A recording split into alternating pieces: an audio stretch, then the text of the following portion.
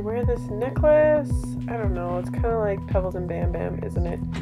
I swear, I have nothing to wear in this closet. I hate first impressions. I hate it. I have nothing in here. Wow, I don't even know why I'm bothering.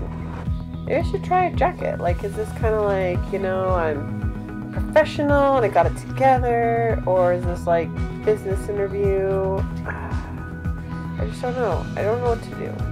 I hate this. I hate everything.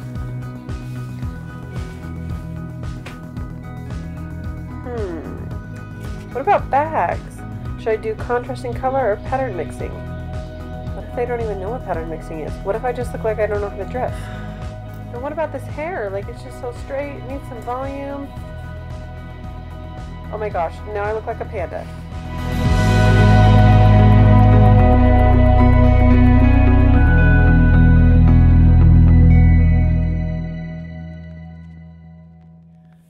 Hey guys, it's Amber. So you know those times when you don't know what to wear, you don't know how to do your hair, you're trying on different outfits, nothing looks right. It's like, oh my gosh, I have a closet full of clothes and I have nothing to wear, and oh my gosh, should I wear this necklace? I don't know. And especially when you have first impressions like a first date, or meeting the parents, or a job interview, or maybe you're meeting up with friends for a long time. It's this hard struggle of like, you want to look put together, you want to look really nice, but you don't want to look like you're trying too hard, you don't want to look over the top. If I go on a lunch date and everyone's wearing jeans and messy buns and I've got my hair ringleted, like, I'm all about do what you want to do and like be all fancy if you want to be fancy, but sometimes you're just like, I don't want to look like I'm trying too hard. I don't want to go on this date and give this guy this like, I'm really into him vibe. Like, maybe you're not sure if you're into him. So it's like, but I want to look nice and I don't want to look like I didn't do my hair. And it gets all kinds of confusing. So today I'm here to help you. So this is the hairstyle that we're going to be doing today. It's a very nice casual hairstyle. All right, so what you're going to need is you're going to need some sort of hair protectant spray. Now, if you have fine hair, I would suggest something like the Redken Iron Shape. If you have thicker hair, I would suggest something like the Kenra Thermal Spray. That way, you can protect your hair from heat and it'll give your curl some hold. This is especially important if you have hair that doesn't hold a curl. Girl, you're gonna wanna get you some. So for this tutorial, I would start off with straight hair. Now, if you don't have naturally straight hair, this can be a problem. So if your hair's naturally straight, I'd probably do this on the second day after you've already straightened your hair. You wanna make sure that your ends are nice and straight because that's going to be important to the finished look.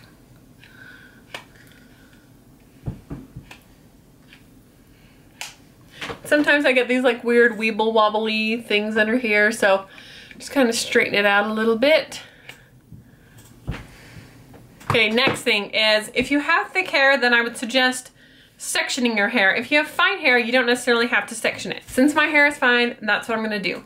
So basically, what I'm going to do is I'm gonna give a nice loose wave, but I'm gonna keep the ends of my hair straight so it just blends in with the straight look. Because it's like the curl part says fancy and the straight part says casual. So it's kind of like your perfect semi-casual hairstyle.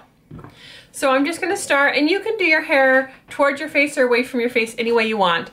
And I know there's a million tutorials on how to curl your hair with a flat iron. This is the way that I like to do it. I just like to put the curling flat iron in. I like to turn my wrist, pull, and then right when you get to the tail, let go. So you can see you're getting this nice wave, and then you've got that straight end.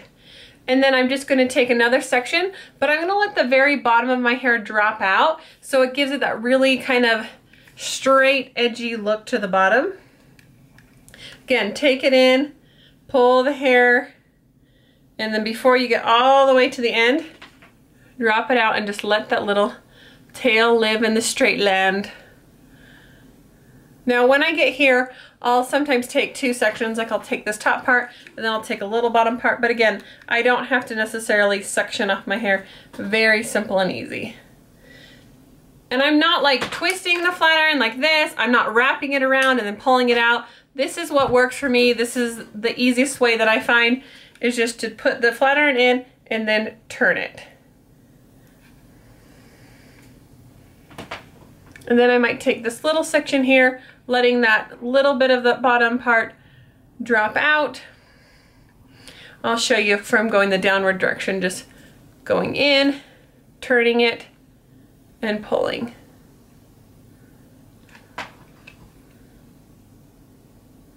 And then leaving that little bit of end out.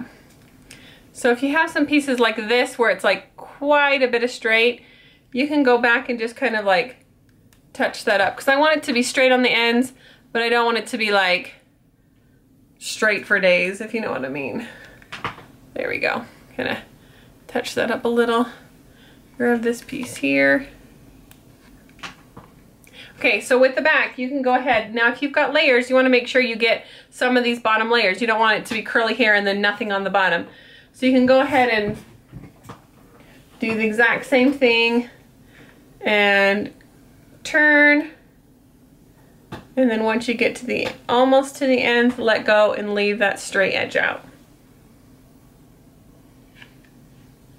Okay, so now that you've got mostly that top section of hair, you've got the underneath that's still straight, I just take like a comb that'll be gentle on your hair or a brush, and I just basically comb through it, relax it out so it's going to be much more of a wave and much less of a curl.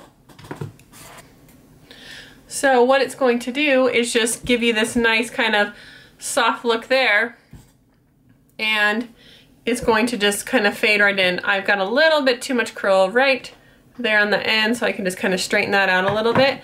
But now you've got like very casual kind of like bombshell hair, but having those ends straight, it just looks super casual. It just kind of looks like, oh, my hair just wind blown and looked like this.